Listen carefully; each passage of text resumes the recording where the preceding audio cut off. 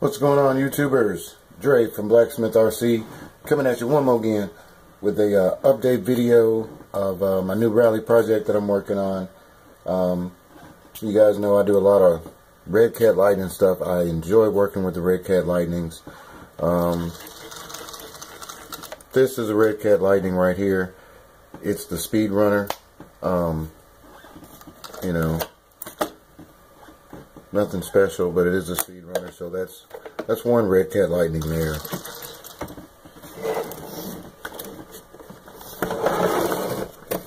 This next one, also a Redcat Lightning, but it's the Drifter. Redcat Lightning. So we've got that one too. And I've got the third one. Another Redcat Lightning. But as you guys can see, it has been disassembled a certain little bit. Still got some electronics in it. We've got the aluminum diff covers. We got some, a few other aluminum parts on the bottom here. But it's not even a roller. I would call it a skeleton of this vehicle here. But we're going to change it. That Redcat Lightning will no longer be a Redcat Lightning. This is the first installment. We've got a few things working on it. This is the rally project. So here, I've got some parts in the bag. They did come from eBay. That's how they sent them. So that's what you guys see. And looks like we've got some shock mounts. Now, what are these, you're asking? What's Dre going to do now with the old Redcat Lightning? Dre is going to turn one of his Redcat Lightnings into I guess the best way you could look it up on Google would be the HSP rally car. Google that, you'll see exactly what I'm doing. If you have one already, even better. Because I'm going to twerk this thing. You know, I've twerked the other two Redcat Lightnings. Twerked this one. This used to be Panther. Now it's going to have a new name because it's a new vehicle. Still the same platform. Still the same Redcat platform. But we've got the shock towers, front and rear, which are the same. And these are Volcano shock towers, just so you guys know. Going from Lightning to Volcano.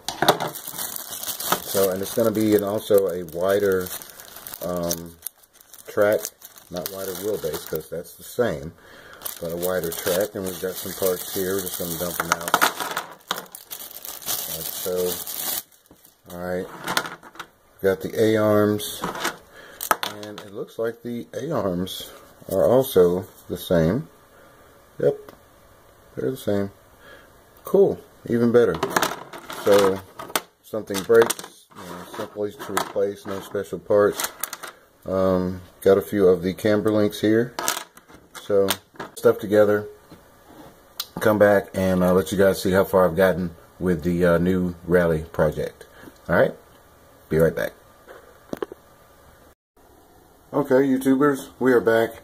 The front and rear shock mounts are in. The shocks are on. The A-arms are in. And the camber links for the front and rear are in.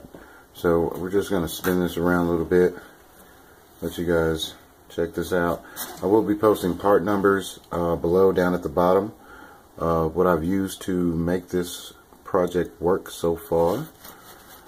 And actually looks pretty good. Please don't excuse the electronics. That's what was in here before, and they will be upgraded, but right now I see no sense in taking them out. As you can see, we got a little aluminum pieces here.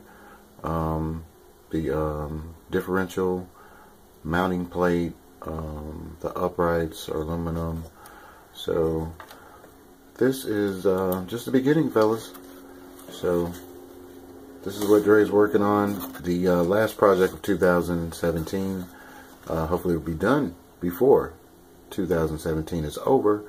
If not, you guys will definitely see it next year. This will be the rally build.